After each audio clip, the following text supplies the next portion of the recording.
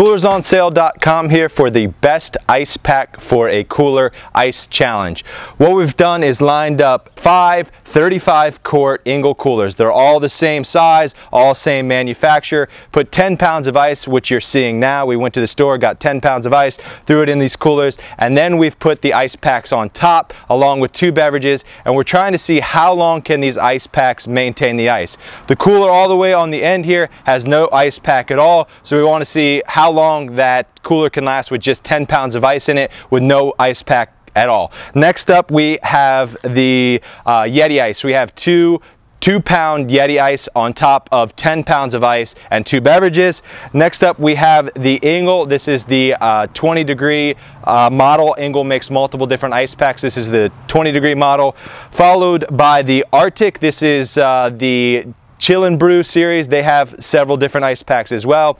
Last but not least is the Cooler Shock. This is slightly different than the rest of the ice packs that we're testing. These are the traditional style. This one requires some setup. We have a full video on how to set up your Cooler Shock, so be sure to check that out. It's a slightly different style ice pack. So what we're going to do is leave these ice packs out here all day, all night. We're going to rotate the beverages that we have in there, 2 beverages in every cooler, 3 times a day to simulate actual use, and we're going to be reading the temperatures on top. We have the transducer set right above the ice pack in every one of these coolers. They're all roughly about the same, and the ice packs are all roughly about the same size. We'll have the full specs in the description below, but to give you an idea of where we're at, with no ice pack at all, 45.5 degrees on the inside and 96 degrees on the surface of this cooler. The Yeti ice is reading 36.5. Engel is reading 42.2. The Arctic is roughly 40, and the Cooler Shock is 41.7. So they're all within a 10-degree range, with the cooler with no ice pack being the hottest.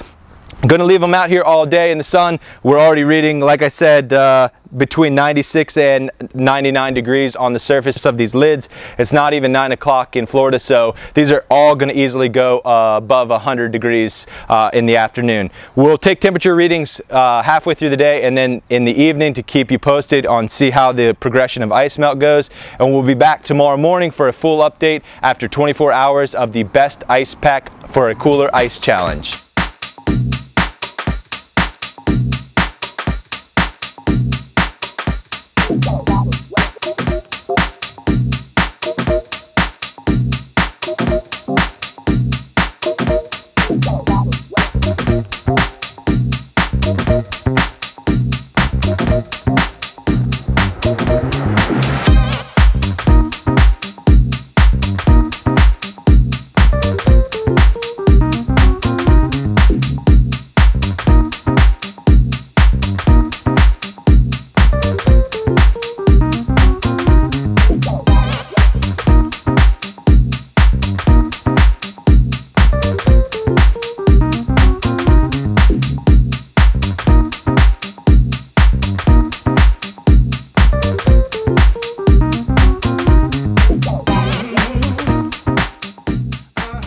"24-hour update for the best ice pack for your cooler challenge."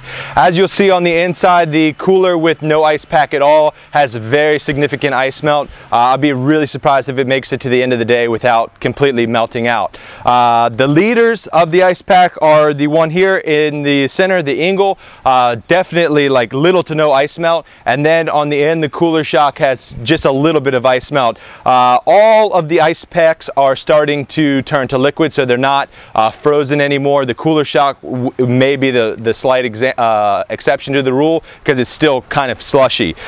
All the coolers are reading between 40 and 42 degrees, so they all have roughly the same internal temperatures. External temperatures right now are between 78 and 80 degrees.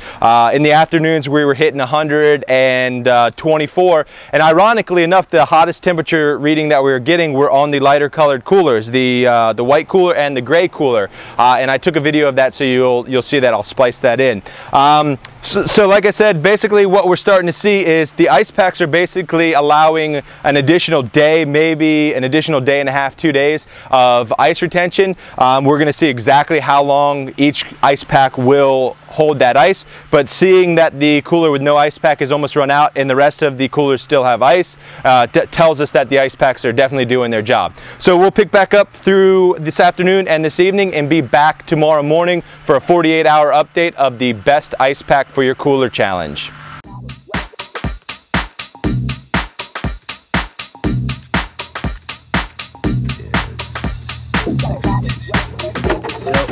So.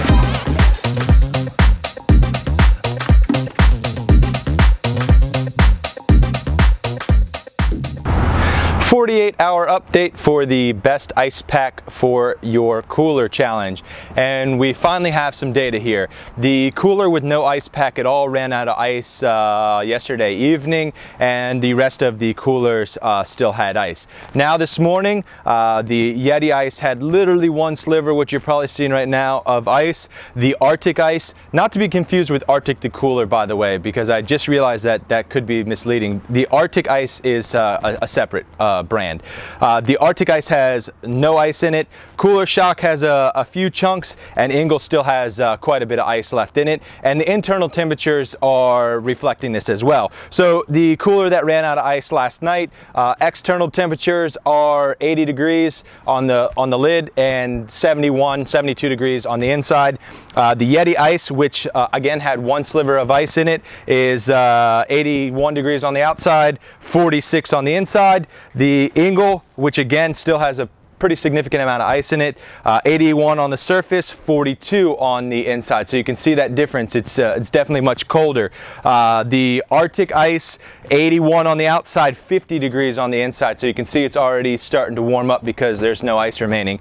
Last but not least, the Cooler Shock, which still had, which is probably in the second place, has the most ice remaining, 80 on the surface, 48.2 on the inside. So I anticipate that the Cooler Shock is going to run out of ice probably this afternoon. I think the Engel may make it through this evening and into tomorrow morning. We're gonna keep checking them halfway through the day and then this evening to see how long it goes. But long story short, it seems that with an ice pack you're getting an additional 12 to 16 to 24 hours depending on the ice pack. And again, remember that we only had 10 pounds of ice in these 35 quart coolers, so it only filled it up maybe 20-25% of the cooler, and then the ice packs were on top, so that plays a big role. So we've noticed that pre-chilling your cooler usually extends your life of your ice about 24 hours, and using an ice pack will extend the life of your ice about 12 to 24 hours depending on what ice pack you're using. We are going to run the end of this test, probably will come this evening or tomorrow morning. Then we're going to refreeze the ice packs and put them back in the coolers with no ice at all, so you can see the difference in temperatures of the ice packs and see how long they last. So this is kind of the end. We're going to keep running this and have the results directly after this video of how long each ice pack lasted and and the temperatures as well this morning when we reached the end of the test. So thanks for watching, guys. Don't forget to subscribe. It's what helps us keep going. And here come the results of the best ice pack for your cooler ice challenge.